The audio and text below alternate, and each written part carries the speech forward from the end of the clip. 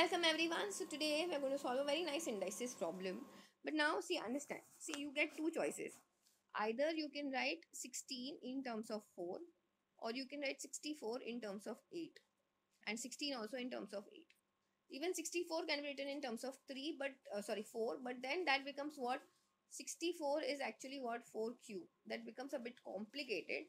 So we'll stick to what? We'll stick to 8 as of now. Okay, so we'll write x as nothing but what? 16 can be written as 8 into 2, and 64 can be written as what? 8 raised to 2, the whole raised to x, right?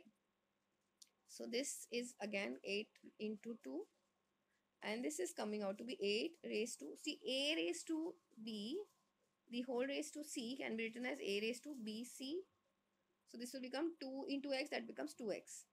Now taking square roots on both sides. Okay, what happens is the square gets cancelled. A 2, the power of index 2 gets cancelled with the root.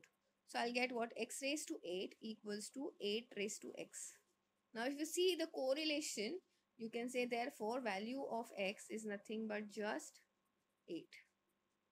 Okay, now for those who want to cross verify, we'll do this over here.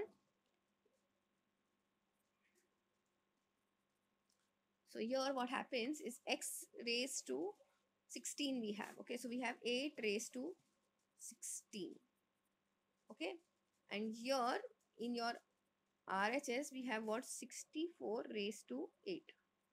Okay, now 64 is nothing but what? 8 raised to 2, the whole raised to 8. So now as we know, the indices get multiplied, so you get 8 raised to 16, and that is your LHS, right? So therefore I can say the value of x raised to 8 is absolutely correct for this particular question. That's it for today. I will see you in the next video.